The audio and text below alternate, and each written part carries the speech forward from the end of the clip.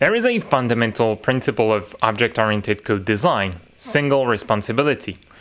It states that your classes should have only one reason to change, a human reason. That is, if you or one of your teammates look at it, they can only think about one main reason for it to change. It doesn't fit the system based on the responsibility of the class. Let me clarify that for you with a concrete example. Here is a scene that doesn't have much in Godot. It's the ledge detector from our Metroidvania. But that's a good example of a class that has one clear responsibility. So here's the code. It detects ledges using two ray casting horizontally. If one ray is in a wall and the other is in the air, it means the node is near a ledge.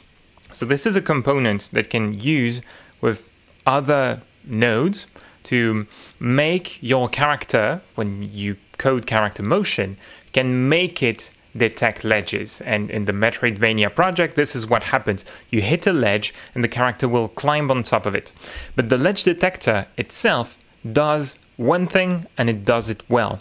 It detects the ledge and it can tell another node whether or not it is currently against the ledge. So if we look in the editor, it can be a bit hard to see well the raycasts. So when I code a new node like that, a new class, the first thing I do is at the top, I write this docstring. I put 3 quotation marks, and in the middle, I will describe what my node, my class, my scene is supposed to do. Note that in Godot, what you consider a class, this can lead your script in Godot, your GD script files, to being quite short, quite small. Here, 50 lines of code, which is not a lot. This principle doesn't make your classes actually small. It can make them pretty big. The thing is, when you see 50 lines of code here in Godot, it's actually a position 2D with 2 raycasts. And if you were to look at the source code in the Godot engine itself, these are pretty big. They might have hundreds of lines of code to make them work. Then if you really think about it, if I look at my player here that has lots of nodes and scripts attached to it, well, this entire scene, this structure that you can see on the left, is one class.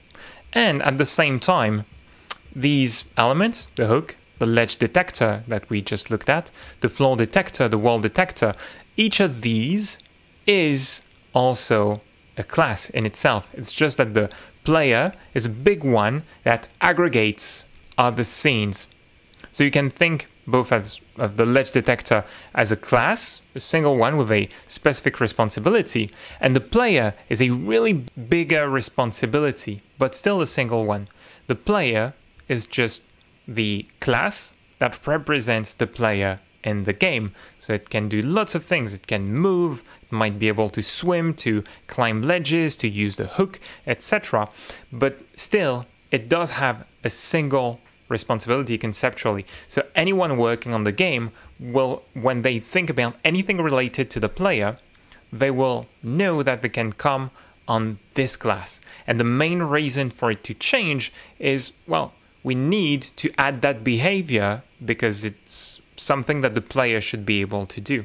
Even if there are lots of behaviors in the class, we use a state machine down there to manage them. So you can run, have air movement, wall movement, you can slide and jump on the walls, you have a state to climb on the ledges, to use the hook, etc. When you try to write decoupled code and you use things like a state machine, your classes using the single responsibility principle might lead to having really short scripts, each doing something really specific, really focused. It doesn't have to be the case. Here's another example of a player. This is from our Godot 3 course. So I'm going to open the player scene, and if we look at the script there, it's actually pretty long. There again, the responsibility of the player is kind of the same. It's over 200 lines of code.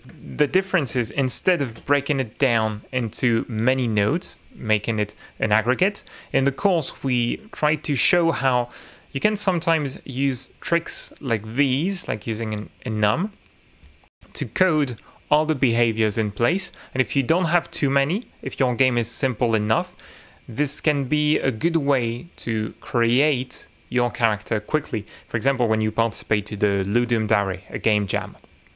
But still, the responsibility of the class is fairly clear.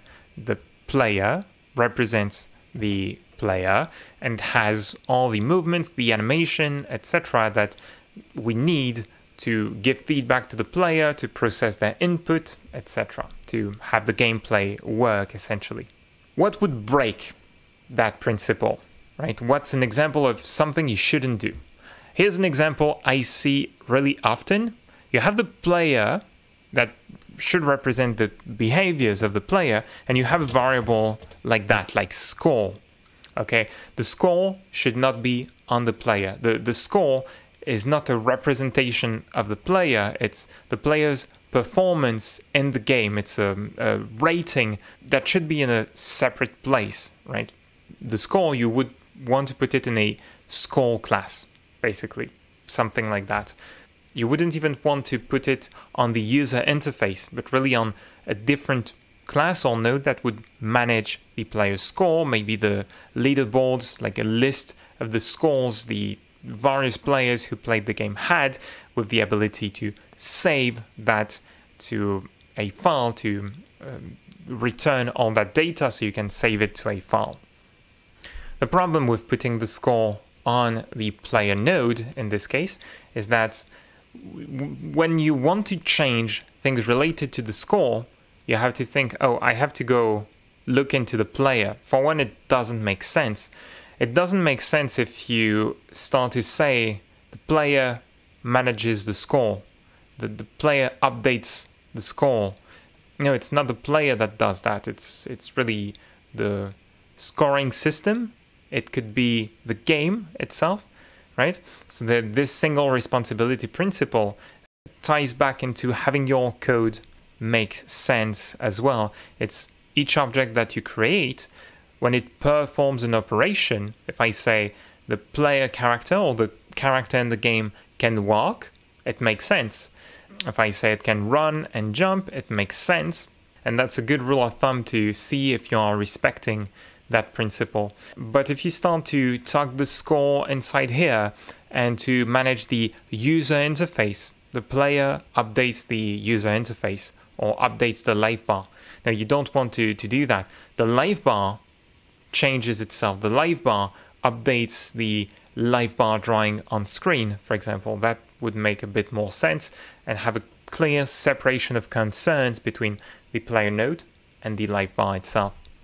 When you apply this principle, you are aiming for a code base where your teammates, when they think about where do I go to change the score or the user interface in the player class, that would be hard to find, that would make the code mingle together, that would make it hard to track, that would make it so when several developers have to change something in different systems in your game, so the user interface, the score, and the player, if you poorly design it, if you break the single responsibility principle, they will work on the same file as well, possibly producing merge conflicts when you start to merge everything with your version control system, and way worse, producing bugs, those kinds of things. That's it for this informal introduction to the principle.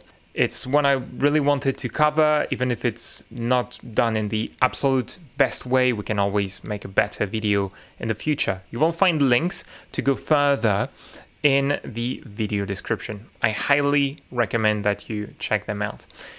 But that said, I want to thank you kindly for watching. Be creative, have fun, see you in the next one. Bye-bye.